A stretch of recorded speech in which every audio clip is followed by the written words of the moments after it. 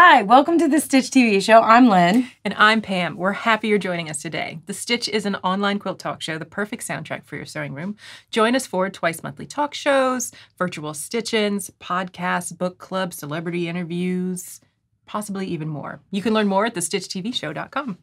Our show today is brought to you by the Stitch TV show shop, and you can find digital quilt patterns, branded show merchandise like t-shirts, mugs, laser cut applique kits, and more.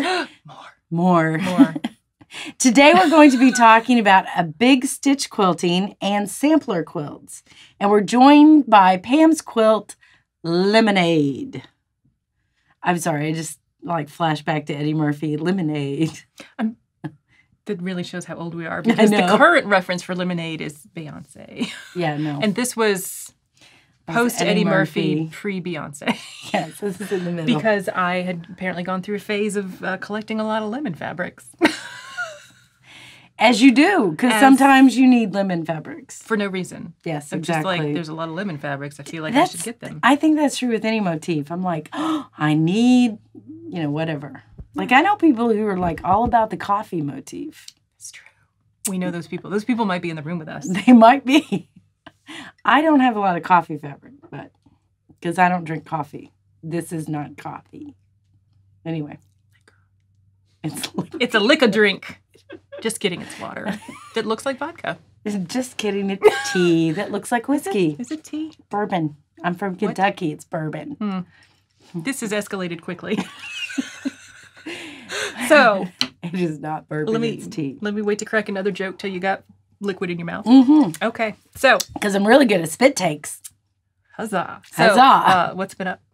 What's been up? Okay, so Pam and I try to do this at least a couple of times a year. We try to take a class together because one of our guilds, and but one of our guilds brings in national teachers, so we get to take classes together if she is a free Saturday and I do, and we don't hang out every day together.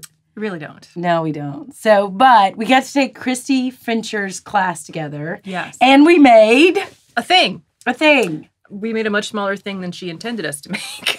But we joined forces. Da-da-da. And we combined our quilt blocks. So this one's mine. Yes. And this one was mine. And we can't tell who did which one of these.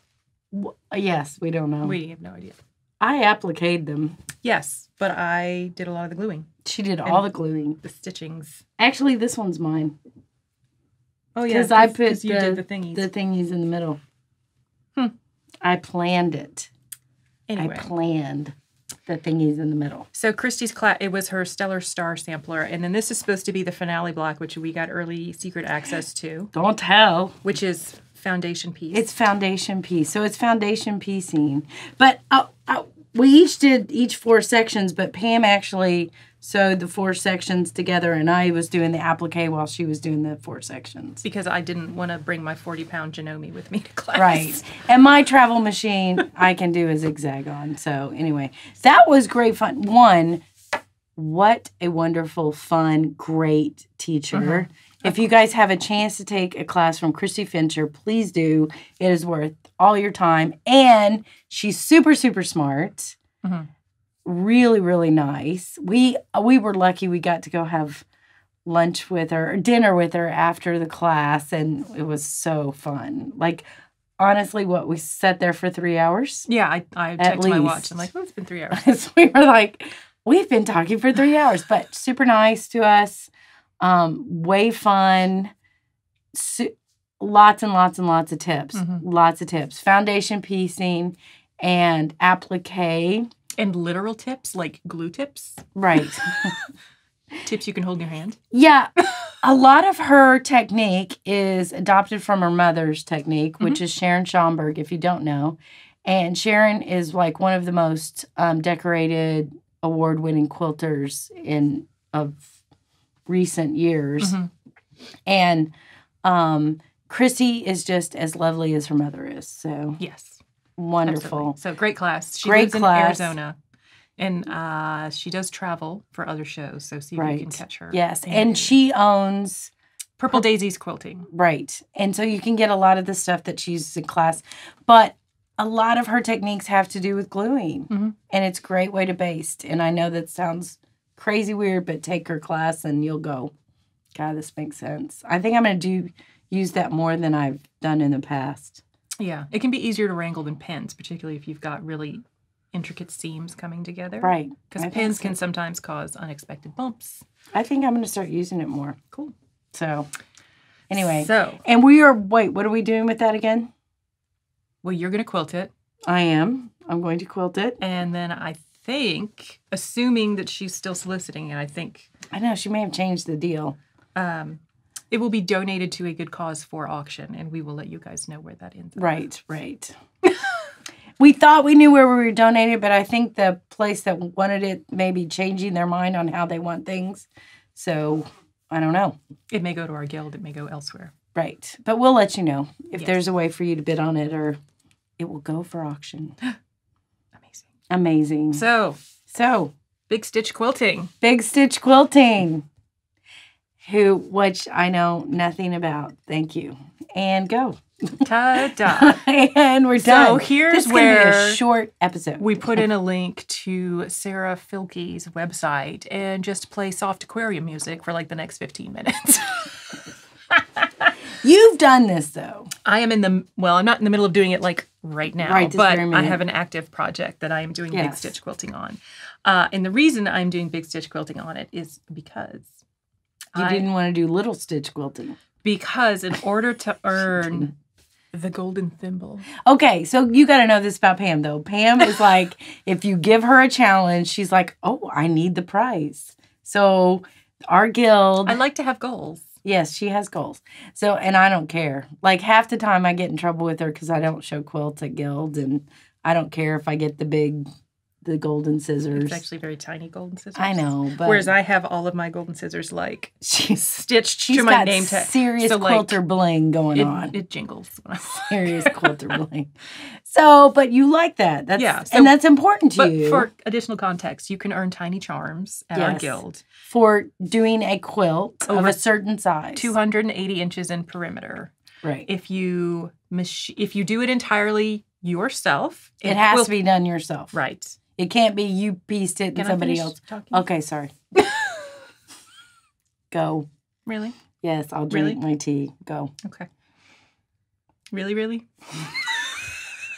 So if it's hand quilted, you get a golden thimble. If it's machine quilted by yourself, whether long arm, domestic, whatever, you get a golden scissor. So I have a ton of golden scissors, but I don't have a golden thimble. She has tons. And I thought it had to be hand pieced too. So when I was working on this giant Tula pink English paper piecing, it was like, oh, because I need to hand stitch everything. No, it turns out I could have. They need to come up with the next level then. Machine quilted's golden scissors, hand quilted's golden thimble, and then you need something else, which I think it should be a machine if it's hand pieced and hand quilted. That would be good. Yeah, there you go. But then I would have to go make another stupid quilt and hand quilt it for golden thimble. Because if they give you a little machine, it'll be like, you could use this next time. Instead of... Thanks, guys. Yeah. So, my quilt that I am doing Big Stitch Quilting on is the equivalent of a full-size quilt. It's beautiful. It's beautiful and it's huge. And she complains about it all the time, but it'll be done and it'll be great. It'll be done in like 5 years. It took me 5 years to piece the whole thing together. Did it really? I've been working on that thing forever. Yeah. So, yeah. I can't believe I hand-pieced a quilt faster than you did. But I only worked on it like at baseball games and random kids' activities. I only worked on mine at church. Bear in mind, I made like 200 other quilts while that one was going on. So, true. Who wants to talk smack now, then? I did mine in 1.5 years, and it took her 5 years. Just saying. And mine's key. Have fun hanging your hat on your one lonely hook. Anyway, we're talking about Big Stitch. You're doing Big Stitch. Here's what I know about Big Stitch. You have to have thicker thread than you're used to using. And you need a bigger needle that has a larger eye in it for the bigger thread. Yes. And that's... You do it by hand. You do it by hand. That's what I know. And now we're good. Are you doing it to the piece? For me, yes. You don't have to. You can do like some nice echo work around shapes. To the piece means you're doing it about 1/4 inch from the seam, and you're just echoing the shape on the inside of it. Which is very common on a hand quilting technique, which is very common with English paper piece quilts. Stuff. Like you see it all the time when they did hexie quilts, like in the 1930s and stuff like that. Although let me just say, English paper piecing's been around a few hundred years, so right, long time. So the thread I like to use, I've seen embroidery thread used, but I like pearl cotton, and I think we've got some samples here. And these are ones I pulled out of my kit. Some samples here, and I just kind of bought a variety pack. And in colors that worked, and they're all nice and variegated, and they look kind of cute. Yeah, I love this green variegated. That's pretty. That is pretty. So that's what I tend to use. I hope I have enough to finish the quilt. I think I will, because I have like 7 different balls total. And so what I did was just, I use the pink every time there's a big hexie, because in my design there's a diamond shape made out of 6 diamonds, and those are pieced to other diamonds with like a hexie in between. So the hexie always gets a variegated pink, and then I just pick the best color for the diamond star shapes. Mm-hmm. But yeah, on the big needle, I think I use a chenille needle. Oh, I was going to ask what needle it was. Chenille? I don't, Makes sense. I don't think it has to be. I just like that because it's got a nice big eye. It does. They have... I mean, I don't remember all my needle types, but it's bigger than a Milner's. That was the only needle you went with? Straw needle? Milner's? A straw needle, Milner's. Well, traditional. What's like the tweens? Betweens. The betweens? I hate those needles. Not the tiny 11-year-olds that come in. Oh, my gosh. Okay, now I'm not a big hand quilter, but a lot of hand quilters use those betweens, which are these shortest, stupid needles. Mm-hmm. And they load the stitches up. And they rock them, which means that you're putting the needle straight down into the quilt sandwich. Mm-hmm. And then underneath the quilt sandwich, you have your hand, and you push the needle tip up to where it comes back up through the quilt sandwich. And then they do this. So they catch it with their thumb on the top and then rock it back down so that and it's called rocking a stitch, right? We would demonstrate this live, but neither of us is good at it. No, I stink at this. So that's what you get. This what? Yeah, it's like itsy bits. No, I'm kidding. It is kind of.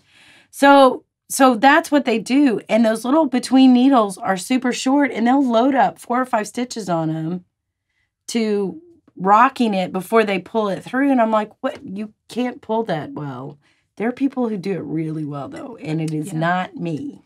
I think usually you're going for 12 to 16 stitches per inch in traditional hand quilting. Yeah, but they don't do that all in one needle. Oh, right. They go about a ½ inch, about. 11 to 12 is a really excellent stitch, Now, when I see quilts that I'm appraising, I'll actually, just out of curiosity, I'll actually take a ruler out and go, I wonder how many stitches per inch this is. And the ones that are done really fine are gorgeous. Yeah. Now, that's not the only way you can hand quilt. You can also do what they call stab stitching, which means you stick it down, come under, stab up, stab down, which is a lot more time consuming than rocking it. But I want to be able to do that, but I just don't do it well. And I want to do it with a longer needle because it gives me more leverage, but those who do it well swear the little ones are the best. So I just haven't figured out how that works for me yet. And it's not going to happen anytime soon, I'll be telling you. Big stitch is typically 4 to 6 stitches per inch. I started to say it's like half. Like my stitches end up being between like 3/16, like just under 1/4 of an inch. Oh, wow. Yeah, okay. Ideally. Sometimes they're bigger. Oops. Okay. It's a great technique. I've heard this is really good for meditation and, mindfulness. This is the kind of activity you may want to do if you're into mindful types of activities where it's repetitive. It's, I don't know that quilting a quilt is as easy a travel project. Oh, it's not. That's why. Because you've got a big quilt. I mean, I guess if you're doing a wall hanging or something, maybe that. But a big quilt, hand quilting, that's kind of hard to do just from keeping it. Now, you quilt in a hoop, though, right? Not on you don't stretch it out on a... Yeah, I don't use a frame. I frame. have the equivalent of a 12-inch hoop, I think, so I can fit one of the diamond motifs and two of the hexie motifs. So I can do both of those and then move it to the next spot. And my hoop in particular has kind of arms on it and there's a base that it's attached to. So there's a space of about 6-8 inches where I can have one hand under, or a cat, because my cats have crawled in there while I'm stitching. And so I keep my left hand, because I'm left-handed, on top, and I keep my right hand underneath to help with the rocking motion. With the rocking. So you do kind of do the rocking motion. Not well. Mostly because I pretty much hand quilt until my fingers hurt. Yes. And then I stop. But you don't use a thimble. I might now that I've picked up like the leather thimble, the little stick-on kind, but full thimbles they don't work for me. They just feel weird and foreign, and I put a thimble on a finger, and as soon as I go to stitch, my body's like, oh, something's wrong with that finger, so it moves to another one that doesn't have a thimble on it, and then I just ruin that one. So, me and traditional thimbles don't really get along. But I have seen it done on big hoops. I have even taken a class on hoopless, actually from Christy Fincher's mom, Sharon Schomburg. Oh, really? I took a hoopless hand quilting. And that was kind of more about rocking the fabric than instead of rocking the needle. Oh, okay. But it was using thicker know that thread, technique. embroidery floss. It was a good class. And I feel bet like, it I was. should be able to do that. But I find the hoop helps elevate the work too, because it's got that 8 inches. I can set it on my lap, and it's not... I have less fatigue on my upper body trying to like hold the entire full-size quilt up. Yeah, because I think the hoop that I got, when I took a hand quilting class, the hoop that I got was like, I mean, it was huge. Mm-hmm. And you had to hold it, and I don't know. Let me ask you this, though. Okay, so you're quilting, it's what, full-size? Mm-hmm. Do you start with hand quilting? Do you start in the middle and work your way to the edge? Is there you're basting it just like you would normally baste, right. Either pin or thread. Mm-hmm. Would you spray baste a hand? I think that wouldn't stay well. I don't, but I also don't like spray basting big quilts. I know Krista Watson does, and she does a lot of machine quilting. But my fear is that eventually that glue would dissolve over time. I think so too, as long as it takes you to do that. So do you have a technique where you start in the middle and work out, or how do you do that? Well, I did start in the middle, and then I just sort of started moving around the shapes, and it looks like I've kind of filled out a quarter of it so far. Mm-hmm. And then I'm like slowly moving my way around. Right. So, and it's pin basted. Mine's pin basted, yeah. Mostly because I knew I needed to save all my thread for actually quilting it. True. Now, I will say sometimes there's accidental big stitch quilting. As in you're trying to do regular quilting, and then you're just bad at it. Bad at it. Yeah. That would be me. Like, I would be quilting big stitch. There's some of that in this quilt where I was like, I'm going to hand stitch it. And the stitches are a little bigger than I meant it to be, like around the embroidered lemon. Yeah, but you know what? For me, just looking at that, I mean, you're telling me the story now, but just looking at that, I'm like, she meant to do it because it's consistent. Yeah. So I think if you're consistent, mm-hmm. whatever you're doing, like there's not major big stitches and little stitches in the mid. I mean, as long as you're consistent, I'm going to go, cool. She meant to do that. You know, if I were appraising it and people brought it to me, I was like, look, she did big stitch around here. And, of course, by the time you may not be there, I'd go, big stitch, little thread. Oops. I don't think there's a problem with that. It's not the intended combo. But... And you know what big stitch quilting, I think, takes advantage of that maybe like regular hand quilting doesn't tend to, is colored thread. Mm-hmm. Like you don't see hand quilting quilts, especially older ones, in like a variety of colors in their thread. Didn't have a variety of colors true, back then. But even now, people just use the whatever matches their background, and it's not. With big stitch quilting, you'll see much more vibrant colors, which I like. But I'm the kid who liked all the crayons in the crayon box, so not just... I'm the kid that kept my 64 box of crayons in color order. And in fact, I would get it from Crayola and be mad. I'm like, why is the gray next to the purple? That's not right. And I would take them all out and like reorganize them. See, I would take them all out and color each one so I could see what really color it was. Because it colors differently than what you're looking at sometimes. Cornflower blue is a tricky, tricky color. Because it looks super dark on the crayon. You color it, you're like, it's so light. Yes, that's what I'm saying. I had to color each one. I don't know. So, anyway. There you go. There you go. But definitely check out Sarah Filke's website. Okay. And she's got some great instructional videos on her site as well, showing, her actually doing it. And she is good and practiced and accomplished at it. She has a lot of amazing patterns that she does where she's enhanced her applique designs and her other quilt designs with the stitching. And I think with any quilt, what you get out of Big Stitch is accentuating the design, not detracting from it. Right. Which is different than, and this is probably a whole nother topic, but Shashiko. Yes. Quilting, which is totally different. We'll have to do that. Different segment. So stay tuned for more. But not right now. But not right now. Now we're going to take a closer look at lemonade, and we'll be right back.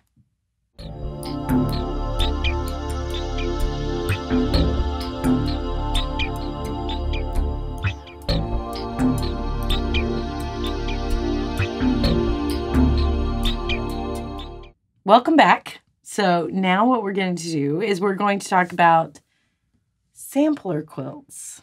This is a sampler quilt. It is a sampler quilt. It's amazing how that worked out, Lynn. It is. I wonder who planned it. Huh.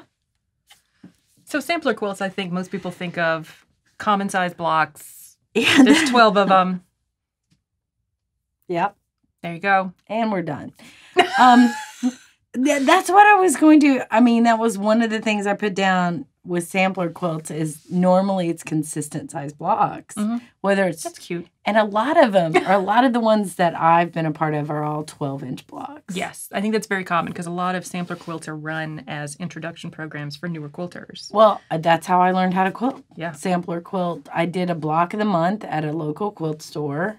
And what I liked about sampler quilts then is that the block of the month program that I was a part of, they started with easy blocks, and then the next month was a little bit harder, and then the next month was a little bit harder.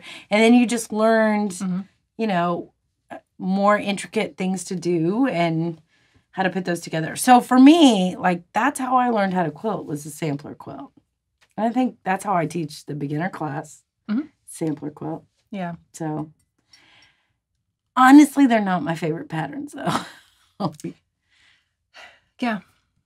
I have seen some sampler quilts that I really love, but they're ones that are the more advanced block construction techniques. There's more feathered stars, there's more intricate piecing, and they're combined with applique. And I think those are great. Yeah, but they're not beginner quilts. They are not. No. But there's, as with any kind of quilt pattern, there is a range of skill that you can get into. And when I had done this one, it was like, well, lemons. I like lemons. I actually do like lemons a lot. At the time, I had seen that flying geese block in the upper left around the internet for a while. I'm like, I want to make one of those. And I'm like, just to randomly have a block. I'm like, I know, I could put it in a sampler with all of my lemon fabrics. And then I got a Lemoyne star to see if I could do that. And then I did some paper piecing of the little lemon wedge, and I did some embroidery. So it was you testing out different. That's one of the things that I put down here. It's great practice for different techniques. If you just want to try something new, but you don't want to commit to a whole bunch of fabric or a king-size quilt to learn how to make a Lemoyne star. If you just want to do it once, I think a sampler quilt's a great idea. And a sampler-sized wall hanging, definitely. Well, I think what makes this nice, too, is it's a sampler quilt, but it has the same theme. Yeah. Lemons. You need a unifying something, whether it's consistent fabrics throughout the blocks or a consistent technique or I just pick lemon fabric. Motif. Yeah. Something that brings unifies it together. No, right. Or you could go the complete opposite and just scrap it up. But you can't have the same piece of fabric in more than one block. Well, then you give yourself different rules. Right. Like I've seen Bonnie Hunter do some amazing things where it's like different size blocks and different fabrics. And they're just things she's collected. Right. And she'll just slap them together and turn it into they the back all of the quilt. have blue in them somewhere. Or they all have... Not necessarily. Well, what I'm saying is you give yourself those kind of rules where, like, you're going to do this, but it's all going to have... Every one of your sampler blocks will have a blue. Mm-hmm. It doesn't have to be the same blue. It doesn't have to be the same fabric. But it could have blue in it. And then that ties it all together kind of thing. Mm-hmm. So I think they're great practice, especially if you just want to do, like, can I do a this feathered block. Star? Because those are hard. Like, those are one of the harder blocks to really get right. Yeah. Because there's so many seams and... Tiny triangles. Triangles. And tiny triangles. I've done one, and... I've done one. I did one. I turned it into a wall hanging, so I didn't have to do more. I did one, and it's somewhere. I haven't done anything else with it. But they're also good. Sampler quilts are also good with orphan blocks. Yes. As long as they work together. Well, Bonnie Hunters, you just said. Go bananas. Go bananas. I mean, maybe the sashing or maybe the borders or we'll pull it all together. But orphan blocks, you had to make a quilt and you made 3 blocks extra or whatever, and those just kind of get put away in your stash, or at least they do for me. I don't think they do for you because you put them on the back a lot of times, don't you? If you make a big quilt and you make too many blocks, you put them on the back. Or I'll convert it to a placemat and we'll donate that to Meals on Wheels. You know why I don't put them on the back? Because you don't finish any quilts? That's not true. That's not true. I do finish quilts. I finish quite a lot of quilts. You know why I don't put them in the back is because then I have to figure out the math to piece it in. You just slap some fabric on top and a little less fabric on the bottom, and then you cut a big old long seam in your quilt back, and then just splice that little section in. Is that all you do, really? It's pretty much. You don't math it out? Oh, girl, no. How many do I need 3x4 fat quarters to do this? Or I figure out how much I need for the back and I split it up into quarters and I make a 4-patch for the back. That's what I do. 9 times out of 10, my quilts have a 4-patch on the back. I pretty much take a length of fabric that I know is long enough for the lengthwise of the quilt, and fabric comes like 42 inches wide. I'm like, all right, well, this quilt is 60 inches, so I'm probably going to need like a couple of fat quarters that coordinate that I'll piece in, like... That's just like a big strip in the back.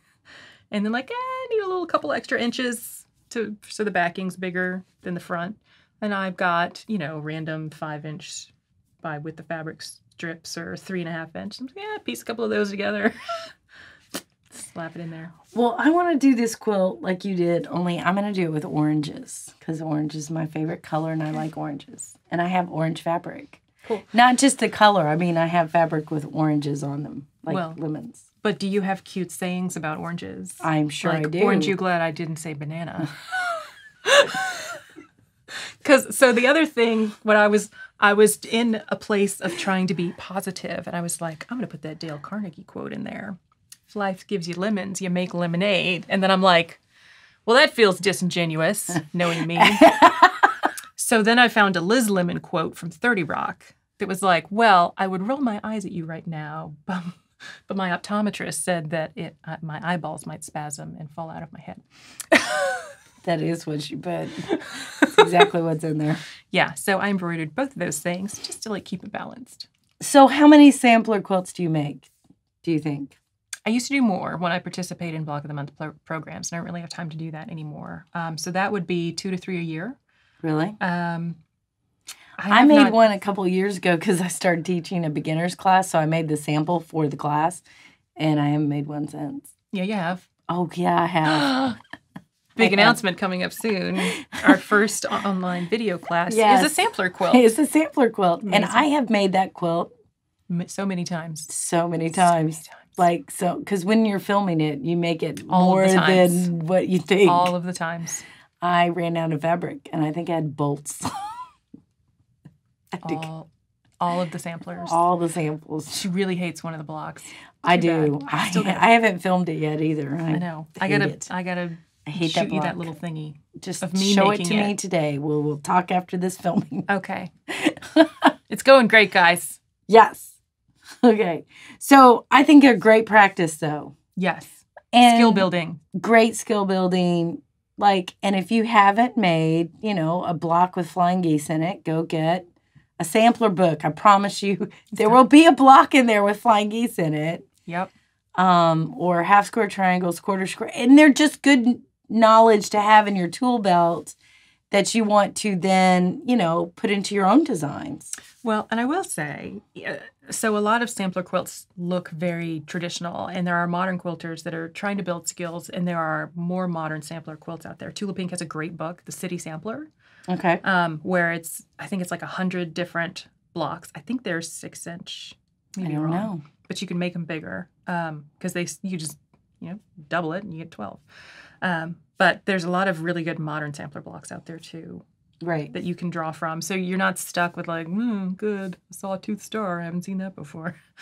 Yeah. You can jazz it up. Well, I think a lot of basic sampler quilts, 20 years ago were one block, sash it, one block, sash it. And that's just not as attractive to us in today's quilt world that it was. Not that they're not bad. I mean, there's still a place for those, but not something I do a whole lot. Our sampler quilt that we're coming out with is not like that. No. At all. No. So, anyway, but that will be soon, right? Yes. Yes. I'm still making it. It's been made several times. It's going to be an online class, so I'm filming it. Yes. So, when it comes to layouts, you talked about traditional ones. Some of the more creative layouts I've seen, taking the blocks and setting them on point and just using setting triangles, and that will take you from what's a lap size quilt to like a bed size quilt pretty quickly. Yes. Setting triangles. Yes. Yeah. And then, how do you feel about borders on sampler quilts? I love borders. I know. As a dumb just question. as a whole. Open that door, she walked right through it. Let's talk. I will put 5 borders on a quilt, no problem. And one of them or 2 of them will be pieced because that's fun. And then throw a checkerboard border on, and we got game. I love it. I love a good border. I will make the inside bigger to make all my borders work out better. Well, yeah. What is common in order to make that fit? So a lot of the traditional layouts I've done have been, 12-inch blocks. You cut your sashing to 2.5 inches. Mm-hmm. And then I use cornerstones when I do that because for me it's easier to line that up. Cornerstones are when you have little tiny colored squares, not out of the sashing. They don't fabric. have to be colored, but yeah. Honestly, colored. A different fabric from the sashing. Cornerstones, even if it's the same fabric, cornerstones help you piece it better because it lets you line things up and you're not sewing a big long strip. And you don't have borders can be difficult to put on if you don't play right. But once you get kind of that piece together and I add cornerstones to kind of the first border. Mm-hmm. And then you just add a second border of the same sashing fabric that then you can kind of that's your wiggle room if you want to piece a border. And you're like, oh, if I use 6-inch units and piece it, I need to get 60 inches. And you're like, oh, it's only 55. Just add another border out of the background fabric or the sashing fabric. Yeah. Oh, I Fixes love borders. It right up. When I'm designing an EQ8, I'll add borders and then I'll look at how big it is and it's 140 inches. I'll go, okay. Reel it in. Take a few of those out because they get big fast with borders. Mm-hmm. I think somebody quoted me, you can get to a king size really quick with a border. Add a big border. All right. Anything else? I think we've covered all the basic stuff. I like sampler quilts like this. That's really super attractive to me. But I don't like all the kind of... And when I say I don't like them, they're not my favorite. I like quilts as a whole. But it's not something I make a whole lot anymore. But it's how I learned. It's how you learn. It's how you learn. It's great to learn. So, do you sample quilt blocks like MC Hammer samples Rick James? You can't touch that. I knew that was going to get the production staff. Y'all can leave a comment on the blog or on the YouTube episode or even in our Facebook group, What's Up Stitches. And that's all we have for this episode. Today's show is made possible by the Stitch TV Show Shop, your place for quilt patterns, the Stitch TV Show merchandise, and even laser cut applique kits. And we'd like to thank 77 Peaches and Big Think Productions for helping produce The Stitch. If you've enjoyed the show, please like, share, and subscribe. And don't forget to turn on your notifications on YouTube to know immediately when a new episode drops. The next Virtual Stitch-In is Friday, September 14th at 7 p.m. U.S. Eastern, broadcast live on our YouTube channel. Our next book club episode, September 28th. And my podcast, Hip to Be a Square, is out Fridays or Saturdays on iTunes or Google Play. All those details and more can be found on our website, thestitchtvshow.com, along with links to purchase the Stitch TV Show merchandise. Tune in next time with more Quilting Chat with Friends.